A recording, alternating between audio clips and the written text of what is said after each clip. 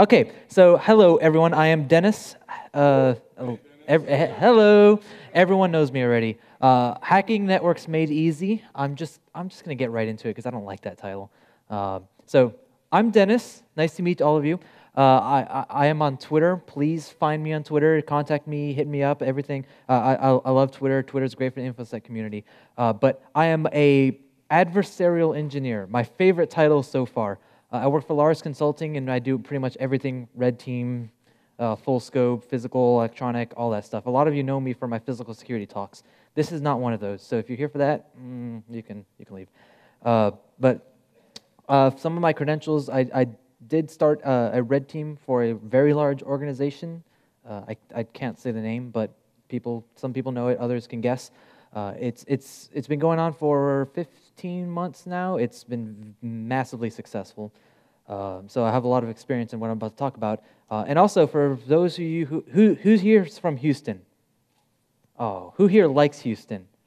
I already know the answer. See, we got one right there. Thank you. Thank you. You know what? Hold on. Come here. Don't follow me, camera guy. Oh my God. Thank you so much. He asked me, hey, during your talk, sometimes just come up and shake my hand. I'll feel really honored. It's like, I'll do it. Anyways, so I host Houston Locksport. We meet up every third Wednesday. It's just a place, a meetup for us to get together every month and pick locks and drink beers and eat. So it's really cool. And then also HaHa, based off of AHA, Houston Area Hackers Anonymous. We meet up every first Thursday, and we just hack stuff and just share knowledge and collaborate. It's really awesome. It's really jump-started the InfoSec community in Houston. So if you're ever there, hit me up. Check it out. And also, I have spoken in the last 2 DEF CONs. I do plan on speaking on this next one if I get accepted. So enough about me. So what are we going to talk about today? So the point of my talk is to kind of give people the sense that for those who run security of their organizations, that maybe they shouldn't focus on buying the latest and greatest tools for defenses and security. Maybe they need to focus on taking a step back and improving your initial security posture, maybe work on some configuration issues, secure practices, stuff like that. So I'll be talking a lot about that for this. That's kind of the point of this talk. And so the agenda is, first I'll give a background for those who are newer, kind of what red team versus blue team is, and then we'll talk a little bit about network security and focus on internal security. And then I'll go into, okay, how do you get started with starting to improve your security posture, and then go into low-hanging fruit. So I'll talk quite a few techniques on just the things that we find almost every pen test, the issues that we find that can be easily and should be easily remediated and should be taken care of first before you start worrying about, okay, what's the latest endpoint detection software or next-gen antivirus I should buy. And then we'll just summary and Q&A. We probably will run out of time, but last talk, so I'll go a little bit over. You guys can all just leave if you don't want it. So, all right, let's jump into the background. So, red versus blue. So, the red team, it consists of the attackers, the adversarial simulators.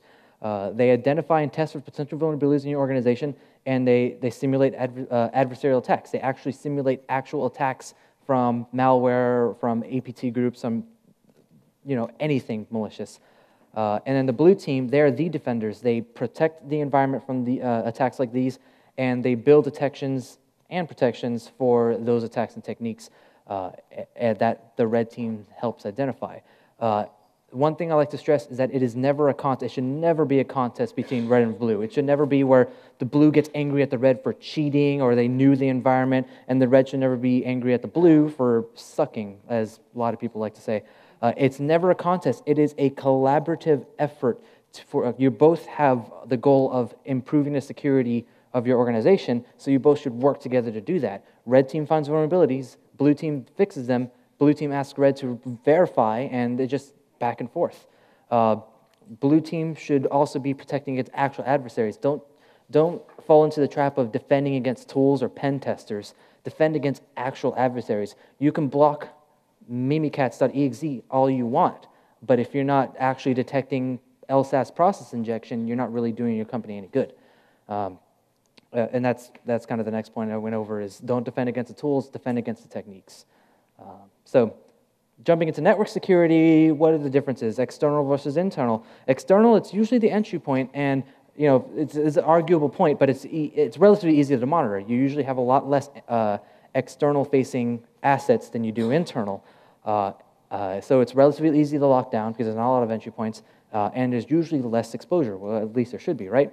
Where you have internal security, it's always a target of adversaries. When someone's trying to break into your company, they're trying to get access to your internal assets so they can steal proprietary data, for example, or infect, start a malware infection in your environment, and just gain access to all the sensitive systems and data that you have.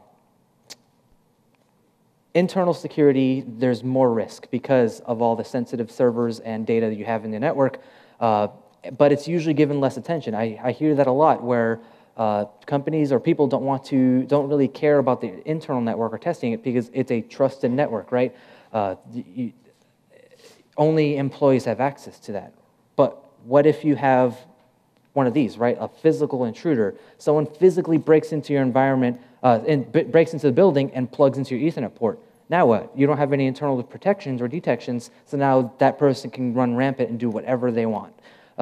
Malicious insiders, bad employees, someone who goes rogue, someone who maybe didn't get the raise he wanted or wants to, knows he's going to get fired and just wants to do bad, right? Who's seen Office Space? Someone, what's his name? I forgot his name, but he creates some malware that steals pennies. And Michael Bolton, thank you. Hey, what's that stapler guy's name? Milton. I love Milton. Milton's so awesome. Yeah, malicious insiders. You never know when someone's going to go rogue and want to do bad to your network. And then, of course, malware infections.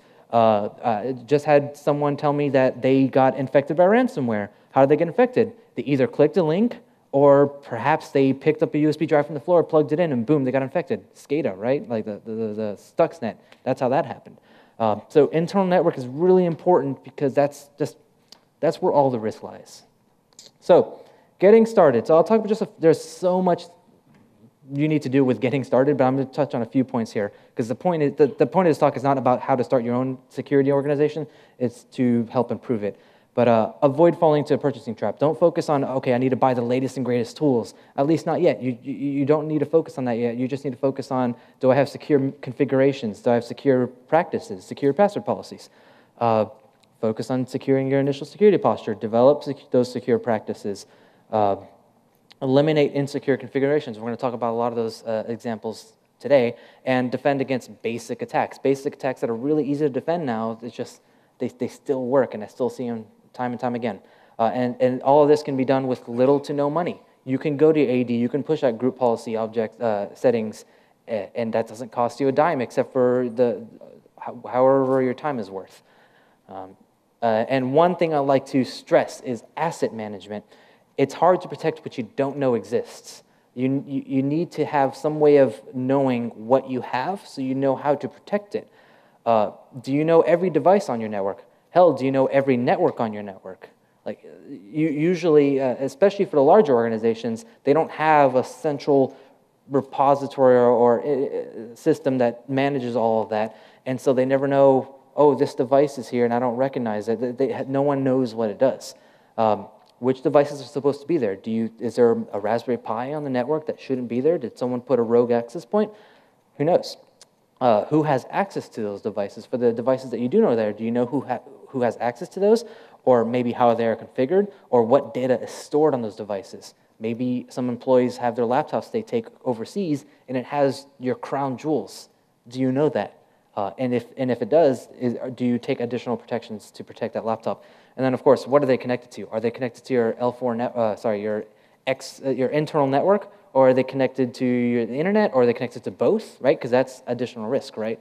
So asset management is one of the really important things. But this is not an asset management talk. So let's go into the low-hanging fruit. And we're going to talk about two different types of low-hanging fruit. Pre-authentication, this is where an attacker gets on your network but doesn't have credentials.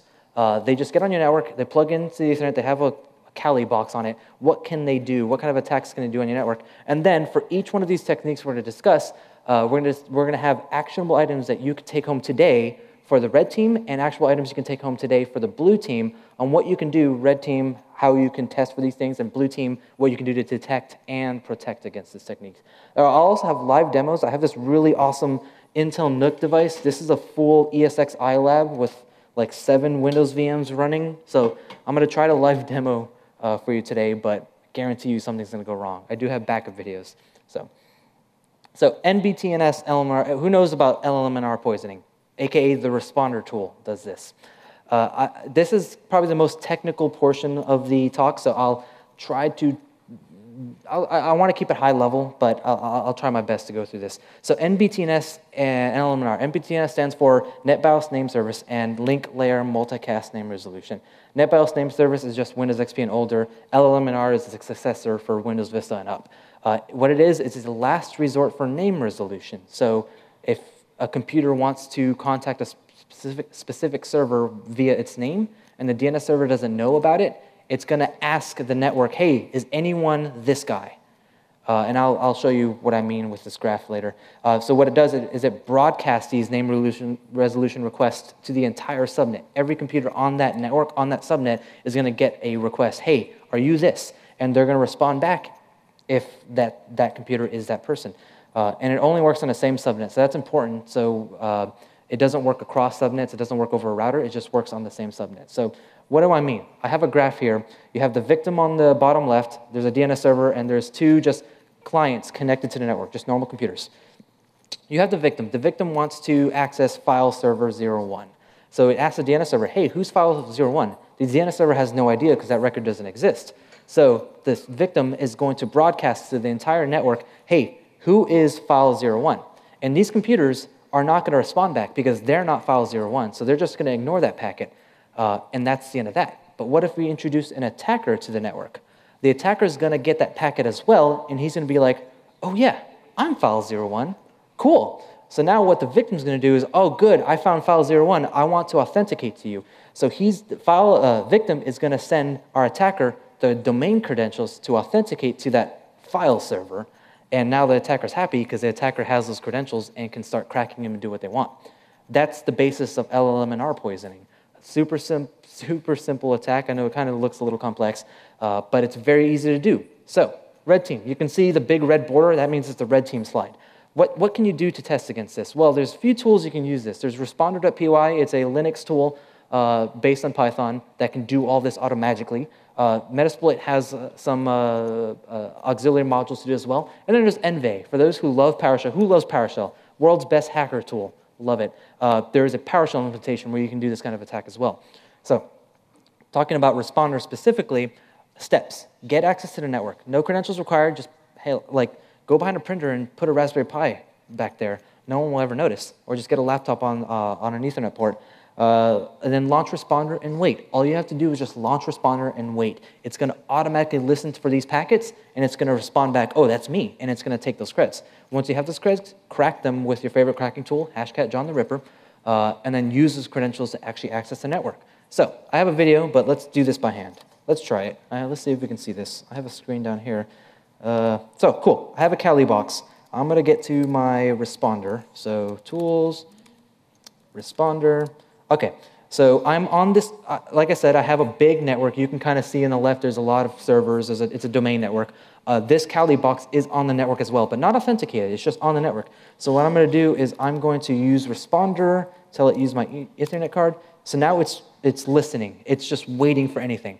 So what I'm going to do to accelerate this process, I could just wait and I'll eventually get something, but to accelerate the process, I'm going to just type incorrectly an SMB share. So you can't see that, but you don't have to worry about it. I'm just typing in a name that doesn't exist, right?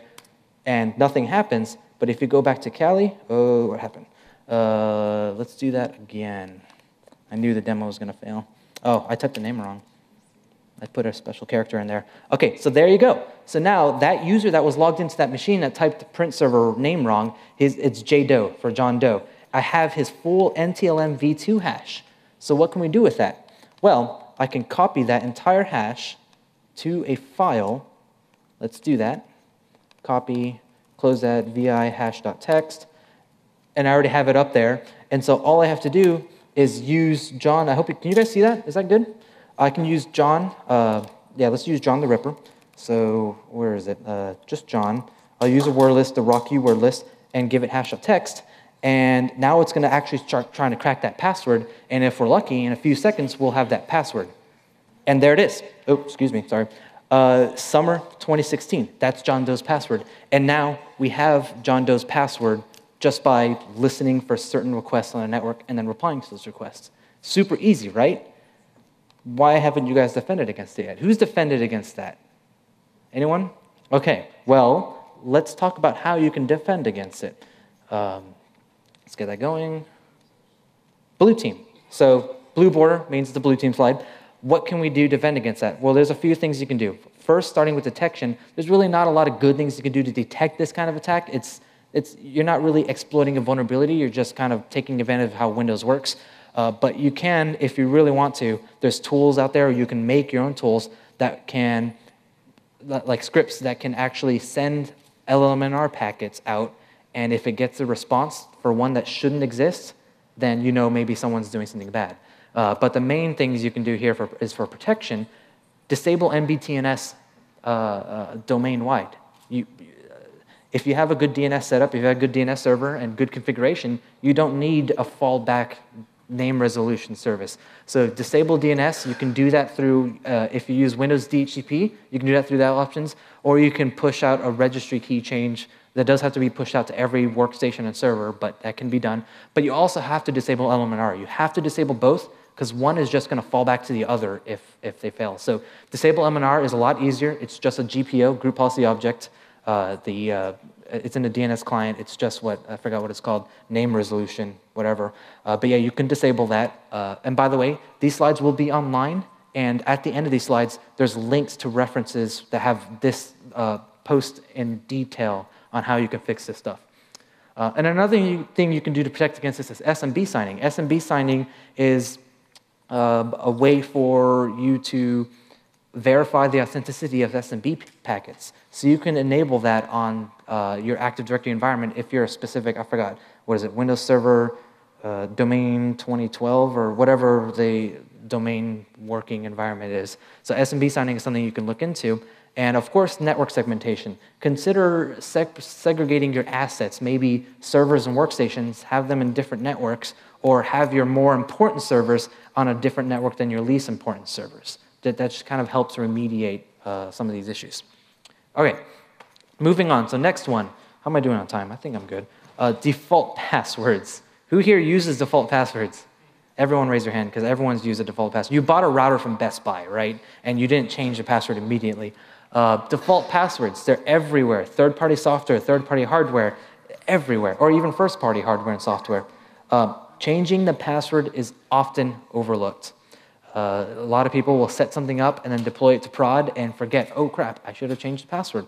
A lot of software examples for those who do a lot of pen testing and red teaming, they see these. They see Apache Tomcat. The username and password is just Tomcat. JBoss, DRAC for Dell Remote Access, SAP, all that stuff.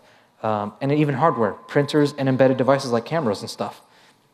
Here's a few examples. You have Apache, an Apache Tomcat server. The default password is Tomcat, and so now you have full access to this manager panel. And what does that give you? Well, as you see there, you can now upload Java code to that. And once you can upload Java code, you can take control of that entire server. Jenkins. Someone mentioned Jenkins earlier. That was you. Yes, thanks, Dave. Jenkins, it's groovy, as someone said. That was hilarious. Once you have access to a Jenkins console, because default password, what do you have there? You can write groovy in there, which is pretty much Java. Am I right? Am I right about that, Dave? It's code that will execute server side, and so you have full control of that server just by having access to that panel. So this one's fun. Printers.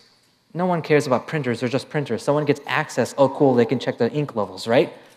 Sometimes it's a little worse than that. This printer allows people on the domain to print to the servers from their Active Directory accounts, which means it's authenticated to the Active Directory and there's passwords in there. So when we got admin access to that printer's interface with default passwords, we now have that printer's domain credentials, which means now we're on the domain with valid credentials. So even printers shouldn't be overlooked. So red team slide, what can you do for red team? Well, scan the network and identify in this case, web applications, but it can be more than web applications. You can do, here's a little example, Nmap. You can Nmap port 80 and 8080. You can scan for those ports on an entire subnet and pull back what's open, and you can actually check those web interfaces, see what they are, and if they have default passwords. Check each web application for default passwords. You can do that manually, or you can do Zach Grace. He's a cool dude. He wrote a script called Change Me that's on his GitHub that will actually, you can give it an IP address or a network. It'll automatically detect any applications running on that and try the default passwords and report back. So that's really cool. It does it automatically. And of course, once you have console or admin access to whatever application, then you can work on elevating that access. If you have access to the application, then try to get access to the entire server, or identify any sensitive data, or exploit other servers and services that have the same issues. So blue team, what can we do to protect against that? Well, this is a lot more obvious. First, with detections, monitor logs for failed password attempts. For your more important apps, actually look at the logs and look for people trying to guess the password. And even for some of your apps, monitor for valid login attempts. If you have apps that are crucial, but you don't log into them a lot, then maybe have an alert that someone has logged into it, and you can see, oh, that was me, that's okay, or oh, that was not me, let me investigate that. And another thing that I wish I could talk about more, but time won't let me, is send your logs to a SIM, a security information and event management. That's going to be a device like Elk or Splunk or whatever that will help you centralize your logs for a lot easier monitoring and even alerts. So you can get alerts when, say, you have 4 login failed attempts in 15 minutes. You're going to hear that recommendation a lot. And then, of course, protection, super obvious and in bold, change all the default passwords. Don't forget, when you get a device, change it immediately. And then when you're deploying it to prod, make sure it's changed and change it again. Change your default passwords. It's very important. And considering disabling or limiting management consoles you don't need. If you have a bunch of Tomcat and you don't really need the admin console, disable them or firewall them off so only a certain person or a certain IP can get access to them.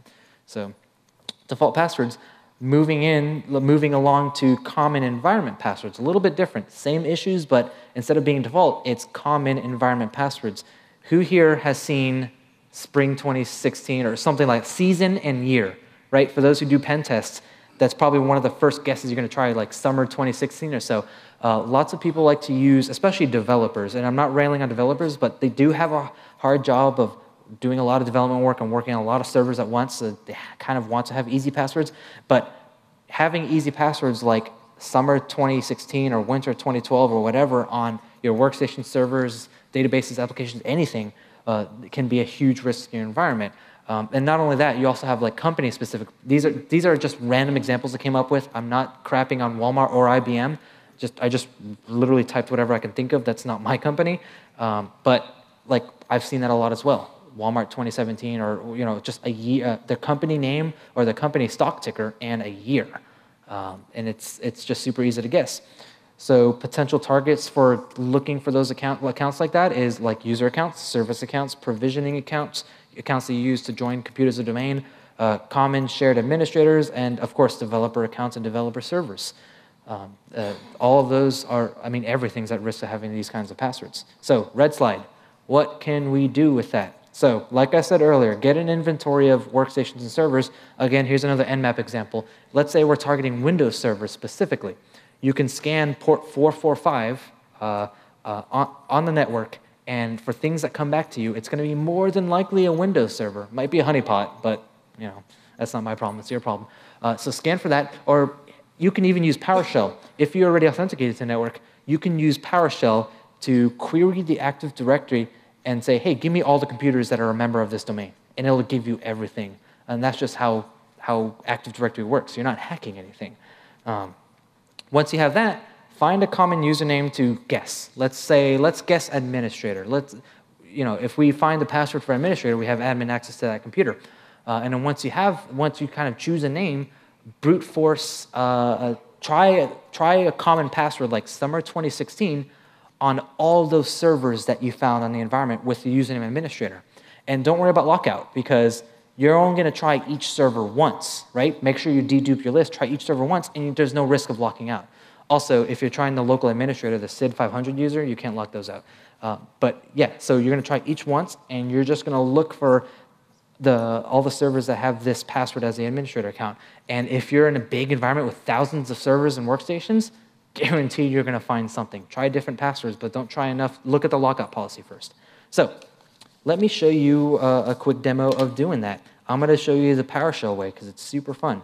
So again, I am on an Active Directory. I have a PowerShell console for this workstation is joined to the domain. So can you see that text?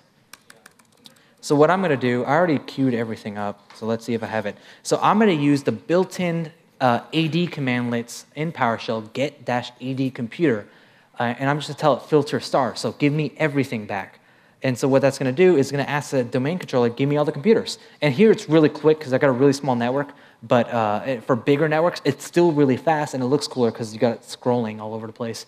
But it'll come back with all the computer names, and so all you have to do is copy and paste that to your Kali box or whatever you want to use to attack the network. And let me get this demo ready. I'm going to use a tool called CrackMap. Who here has used CrackMap? It's an awesome tool. It's a Windows Swiss Army knife used for hacking Windows and doing whatever you want to do. So if I find there you go. I have a bunch of notes so I don't forget all this stuff. So I already have a servers.txt with the servers in it. So 1, 2, 3, 4, 5, 6 servers. So what I'm going to do is I'm going to write a for loop, and let's see it. If you can see down there, it's just a for loop that uses CrackMap. It tells it for every server, use the server, authenticate as the user administrator, the local administrator, not the domain administrator, and the password Spring 2017. So let's run that.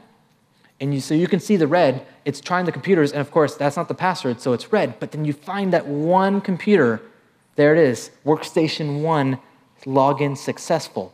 And that computer has a local administrator with the password of Spring 2017.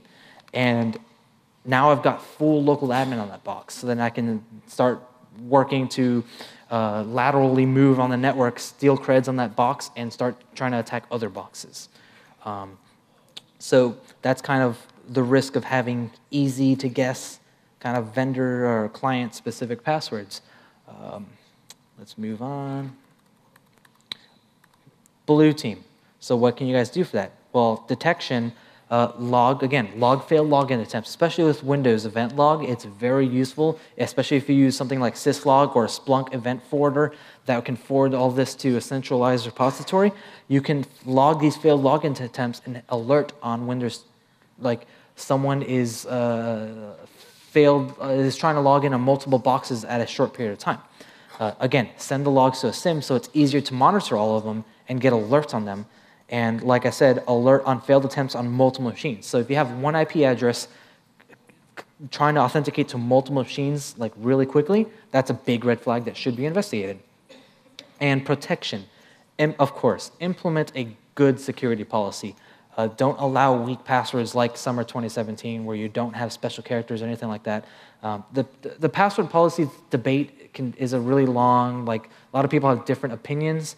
I just threw a random recommendation is having like upper, lower numbers, special characters, at least 10 characters, in my opinion. Enforce these good password policies to prevent easy to guess passwords. And of course, avoid grandfathering users into the old policy. So if you do upgrade your password policy, don't allow existing users to stay on the old one. Force them to change as well. And most importantly, executives don't get special treatment. I've seen that where the CEO doesn't want to type a password, so he gets to have no password on his laptop or gets to have like a super weak 6-character lowercase password. Don't allow that to happen, especially because executives are going to be your main target, right? People want to attack the big executive of this big oil and gas company because they think he has all the power. And then a quick point on non-standard administrator passwords is try not to have the same local administrator password on all your computers. Make sure it's different. You can do that manually, or there's tools like a Microsoft-provided LAPS, local admin password solution, is a tool from Microsoft that will allow you to manage your local administrator passwords on all your workstations so that they're all different and they're all rotated regularly. So passwords, I think we're done with passwords for now. Sticky keys. Who has seen my DEF CON talk on sticky keys? Who knows the sticky keys? Sticky keys, it's great. It's, you know, when you press, let's do it. Can I do it? Can I press shift 5 times? Okay, I can't do it. But when you press shift 5 times, you get that annoying pop-up and a beep that says, sticky keys has been enabled. Well, people have been known to replace that executable that runs with command prompt or something like that. And when you're in a lock screen, when you're in the Windows login screen, if you press shift 5 times, boom, that command prompt pops up. And that command prompt is system level access. It's full level access to that computer. So now you have full access to that computer without any passwords or anything. So if you've ever Googled how to reset a Windows password, the top solution is going to be this, doing exactly what I just explained, is replace sethd.exe or utilman.exe with cmd.exe. And then what you can do is reboot your computer, press shift 5 times, and you have full control of that computer as system on a command prompt without having to log in or anything. And then from there, you can like net user, you can change a password, you can add a new user, you can do, and boom, you can log in.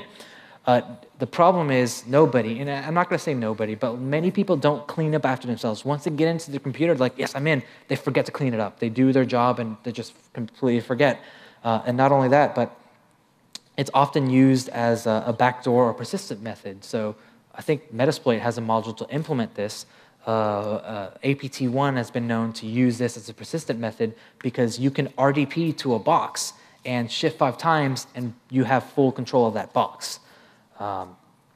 There are no Windows event logs that are generated. There's no logs that say, hey, someone replaced this file. And there's no logs when it's executed either. Like you press shift 5 times, command prompt pops up, there's no logs that are going to be generated from that. And in my opinion, this should be treated as an indicator of compromise. If you ever find a box with this replaced with cmd.exe, with this backdoor in place, treat it as an indicator of compromise, because it's one of two things. It's either one, some system administrator or some user probably violated a process to put a backdoor in the computer, or two, they've been compromised and some malicious insider, some malicious malware or whatever implemented this backdoor for persistence. Just real quick, you'll have these slides, but there's many different executables you can replace to implement this backdoor. Those are online. The slides are online. So red team, what can you do? Well, what can you do for finding these backdoors? Because again, these are persistent backdoors that probably someone else has already done. So as a red teamer, my job is to just find someone else's backdoor and use it for my advantage. So try each box you touch. If you ever have a Windows box, RDP to it and press shift 5 times. If you see a command prompt, you're in. You're probably not going to find it because it's not that common, but I have found it that way once. You can also hit Window key U. That's another shortcut for another executable. All of them, just like in the table before. Or you can do a network-wide scan. A coworker and I wrote this tool called Sticky Key Slayer based off Zach Grace's Sticky Key Hunter that will actually scan the network for any of these backdoors. So what you do is you pull a list of Windows machines from the Active Directory, just like I showed before, and you use my script Sticky Key Slayer, which is on GitHub, to give it that list. And what it'll do is it'll RDP it'll remote desktop to all those servers, and it'll manually, like scripted, press those keyboard shortcuts, take screenshots, and compare and do some image analysis whether a command prompt popped up. There's kind of a command to do it. Let's just show you the video. Is it playing? Let's see. Play. Oh, it is playing. So I'm just running the scripts with telling it do 8 threads, do it against this list, and you'll see a bunch of machines pop up. It's actually RDPing to them, and you'll see it's hitting those keyboard shortcuts, and you can see one popped up in the back. There's a command prompt in the back. And once that's done with the entire list, it's going to save all those screenshots. It's going to put the screenshots of the one it thinks command prompt popped up on, and it's going to put those in a different folder, so you can check that folder to see if you have full system access, full remote access to a computer. So now that the scan's done, I'm going to open up the the folder where all the screenshots are. Those are all the screenshots. None of those are vulnerable, just normal. But if I go to the discovered folder, there's, what am I doing? I don't even know. There's all the machines, 1, 2, 3, 4, 5, 6, 7 machines that I have full access to from someone else's backdoor. Now I can do whatever I want to that machine. And that machine's joined on the domain. So now I can go over there, steal domain creds, and laterally move on the network. Super easy, like, right? I just full remote access. How is that not? So we also did an internet-wide scan, scanned 100,000 IPs from Comcast Business, found 573 servers with full, like, just RDP to it, and you have full access to it. So is that not awesome, right? Super. One of them was from a Ivy League college, Ivy League university. Blue team. So what can we do? Detection. Well, blue team can also use a tool like this. It's not a dangerous tool. It's not doing anything except looking for them and reporting on them. So you guys can run this tool as well. And also, if you have the ability, you can alert on excessive RDP traffic. If you have like net flow analysis, if someone is RDPing to a bunch of boxes, like using this tool, you can generate alerts for that. Protection. There's a lot of things you can do. If you ever find a box that's infected or that has this backdoor in place, immediately delete the executable or replace it. That way that it won't launch when people try to run the shortcut. Of course, the usual thing to do is restrict local administrative access. In order to implement this backdoor, the person will need to have administrative access to the box. So if you just have the good practice of restricting that, then it's harder for people to implement. Enable full disk encryption. If someone has a laptop, if they have physical access to the laptop, they can take the hard drive out and actually manipulate the contents of the hard drive to implement this vulnerability without booting the operating system. So if you enable full disk encryption, it's going to help prevent against that. And then, of course, network level authentication. NLA is a security feature for RDP that forces people to authenticate to RDP before they're ever given back a console. So if NLA is enabled, it's not going to fix the vulnerability, but it's going to prevent sticky key Slayer, for example, from running because there's no creds on that, and it won't be able to actually get a console. So consider looking into that. All right, so low-hanging fruit, I'm still good on time. Post-authentication. So this is now what attackers would do, the common issues when you're authenticated, when you have credentials, like we've stolen credentials many times before. What can we do? Well, first, excessive local administrators. Who here knows, like, does every work for a company where everyone has admin access to their machine? We've got one hand, and I know everyone, 2 hands, 3 hands, good, because I was going to say you're lying if it's just one hand. But yeah, there's lots of organizations, they just give admin access to everyone, and you guys can kind of guess why that's dangerous. Users should not, in my opinion, should not have admin access by default, because that can be a danger. Like if someone has admin access to the machine, and let's say they need help, and IT support connects remotely to their machine, well, now that user, if they know what they're doing, can steal the credentials of that IT support dude and get admin access to even more machines, right? So users shouldn't have admin access by default, and group memberships are often overlooked. So make sure when you're auditing your local admins, you're looking for group memberships as well and seeing who's members of those groups. You can kind of see that screenshot over there. Can anyone tell me what's wrong with the screenshot? What the problem with the screenshot is? I'll give like 5 seconds. David, I'm counting on you. I don't think we know shit. So this is the domain controller, and I checked the local administrators group who has membership to the local administrator group, domain users. That means every single user in this 50,000 employee environment is a domain administrator, and they had no idea. So system administrators may forget to clean up temporary administrators. They may temporarily assign an admin account, but they don't clean it up because they may forget.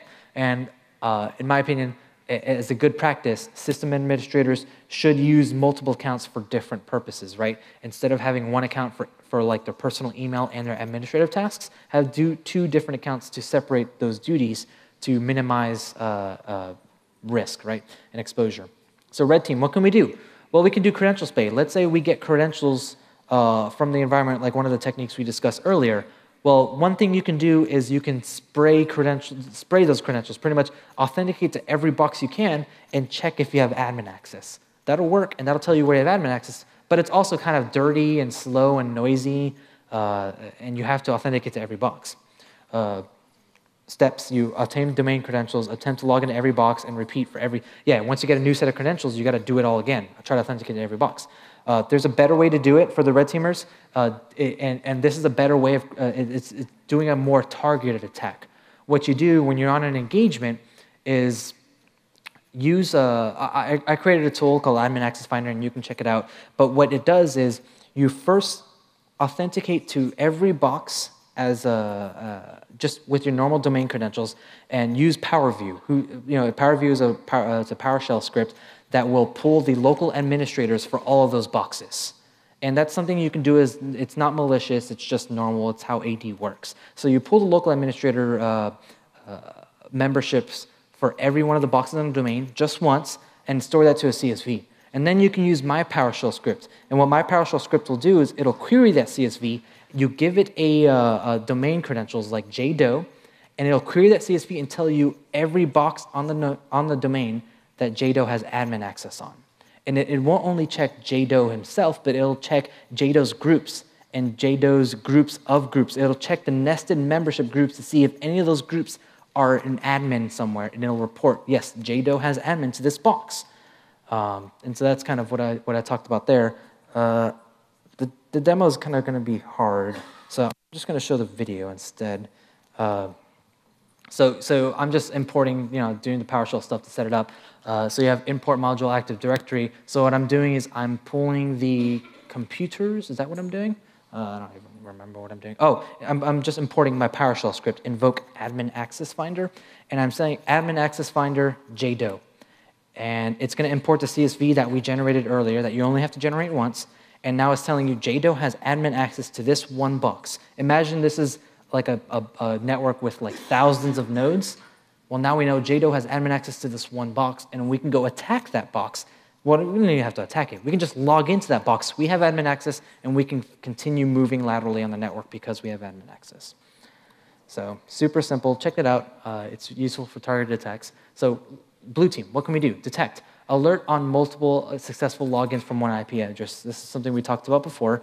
If you have a lot of successful logins from one IP, consider investigating that. And then protect. Minimize number of administrator accounts. It's kind of obvious. Like, if you don't need, if everyone doesn't have to be local admin, minimize that. And then limit administrator accounts to specific computers. Some admins don't have to be admins everywhere. They can be admins to specific computers. And then, of course, regularly audit local administrators. Look at the administrator accounts, where they have access to or who is listed as admin on the memberships, and just regularly create a schedule once every 2 weeks where you're looking, make sure only the right people have access to it. So, Kerberos, who's heard of this attack? It's an awesome name, Kerberos.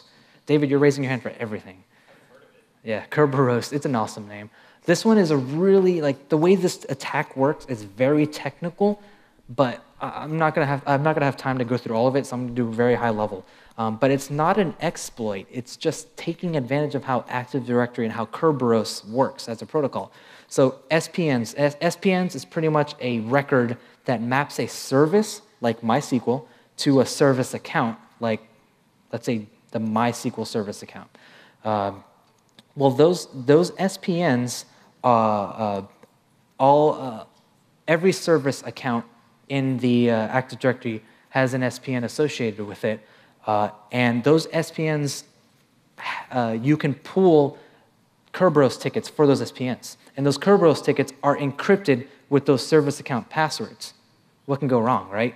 Again, you can pool every service account Kerberos ticket, and that's encrypted with that service account's password. So what you can do is you can ask the domain, hey, give me all your service accounts, give me all your SPNs. And the domain will give them to you because that's just how Kerberos works. So sure, it'll give it to you, and those will be encrypted with those passwords. You can pool those tickets from those SPNs, pull those passwords, and send those tickets to a password cracker of your choice, like Hashcat. Hashcat was recently updated to be able to crack these. So once you send them to a cracker, if you're lucky, you can get those passwords out, and now you have access to whatever box those service accounts have access to. You don't need any administrative access or anything to do this kind of attack. You just need a normal authenticated user on the domain. Service accounts are often privileged. So if you get a service account password out of this, then you actually have admin access to a box usually, because those accounts usually have admin access. And then I've seen plenty of times where, David, have you ever seen this, where service accounts are domain admin? I've seen them a lot, where service accounts, like a SQL service account, is a domain admin for whatever reason. So now you have full access to domain, so that's crazy. Red team, what can you do? Invoke Kerberos is a nice PowerShell script that'll do this for you. It's really quickly. There's this really like complex technique. It does it like that. So you use invoke Kerberos. It'll pull all those SPNs and just save them to a file. And then once you have those SPNs, send them to a cracker. These John the Ripper and Hashcat will just automatically recognize it and start cracking it. Once you have it, use the script that I showed you earlier, invoke admin access finder, find out if that service account has admin access anywhere, and then access it. And then log in to the box, and now you have full access. So let's do that real quick. Let's do that.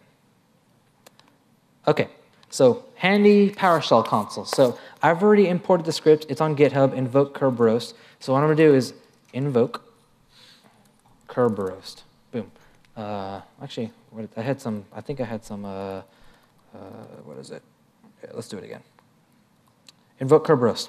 So I'm going to invoke Kerberos, and I'm going to export it to a CSV. But I'll show you what it looks like, actually. Kerberos. There it is, and FL. There, format it so you can see it.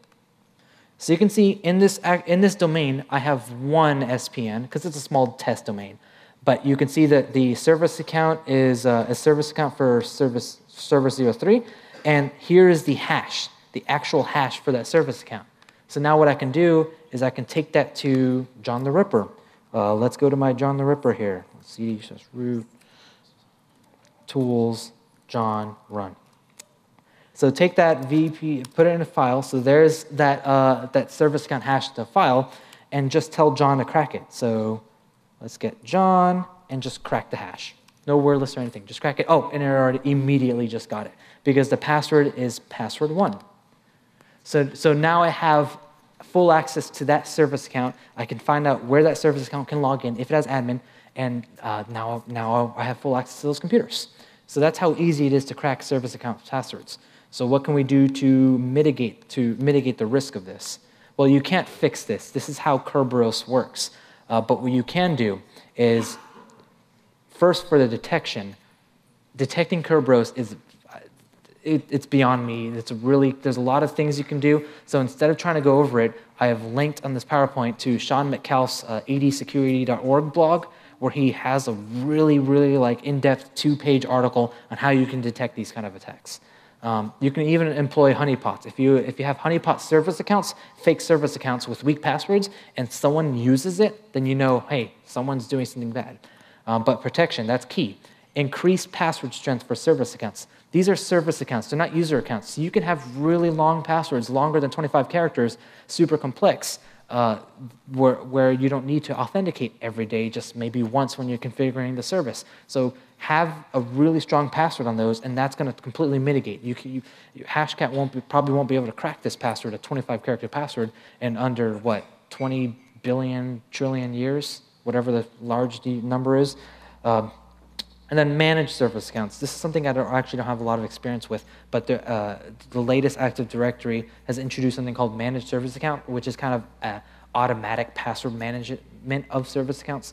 I think there's a link at the end of this where you can read a Microsoft article on what that is and how you can implement that. So I think this might be the last one. I'm done boring you guys. But SharePoint. Who here uses SharePoint? Raise your hands, yes. Or Wikipedia or any sort of knowledge sharing service on your network. SharePoint holds a lot of information, and people often don't pay attention to what they upload. They may upload some sensitive documents without even knowing it. I find things all the time, such as security documents, like how a server is configured, source code, config files, credentials, private information, and proprietary company data. I have found the craziest shit on SharePoint. What is the craziest thing? PayPal credentials. PayPal credentials to their golf tournament, which I logged into, $125,000 in the PayPal account. And I found those credentials in a Word document by searching SharePoint. So what did I do? Like I can kind of give you some examples.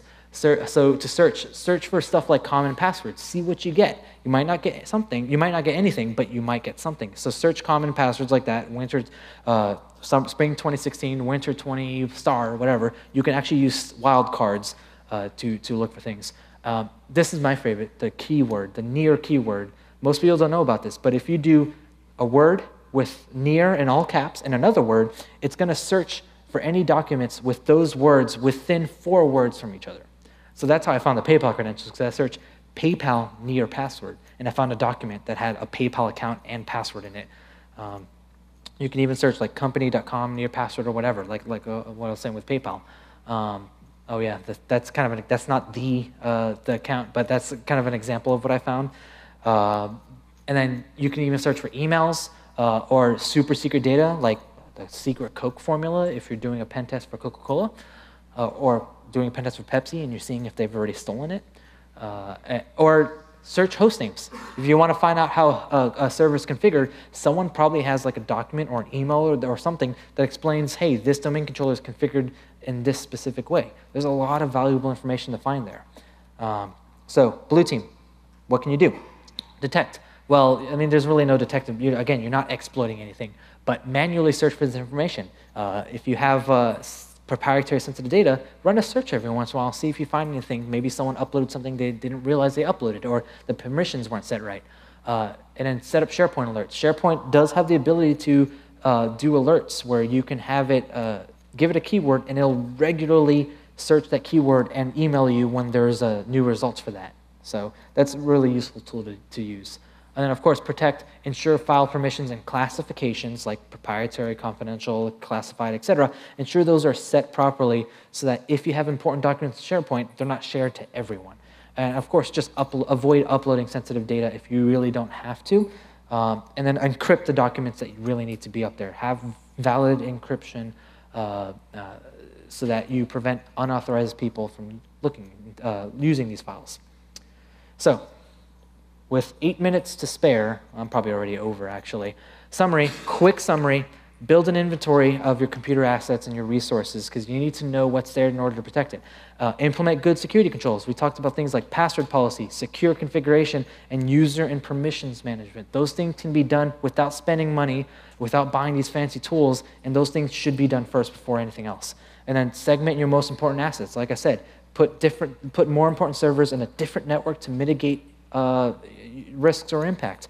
And then regularly, this is important, regularly train employees to have good security practices at home and at work. Because if you don't have good security practices at home, you're not going to have good security practices at work. So tell people, don't click links that you don't need to click on.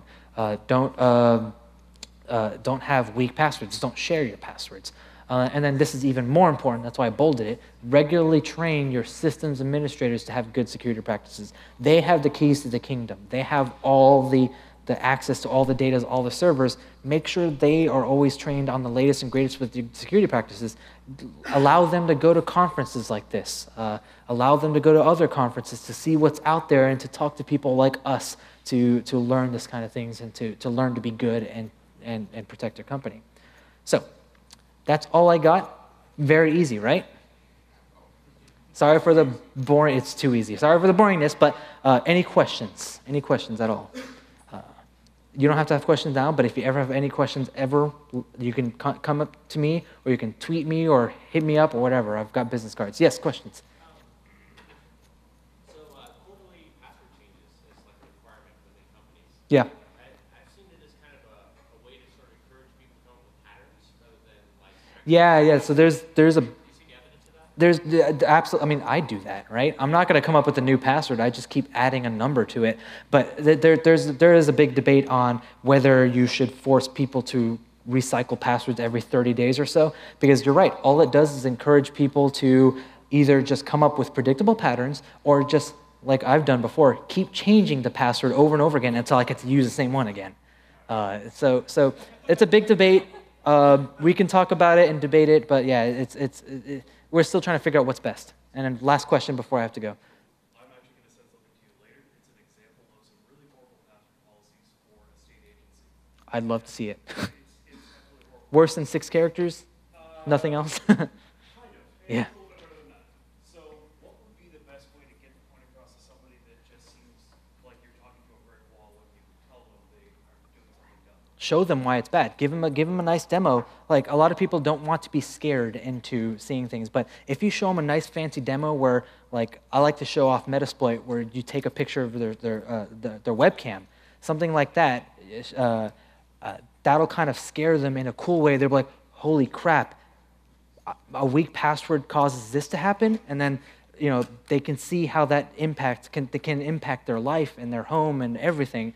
And so I think showing them and kind of scaring them, but showing them something cool is the best way to get attention across to people who are just brick walls and don't care to fix anything. Also, state agencies, though, probably won't happen anytime soon. Yeah, state agencies. So anyways, yeah, I'm so sorry. So slides, the tools, all this is online. You can take a picture of that. My slides are up there. Thank you very much.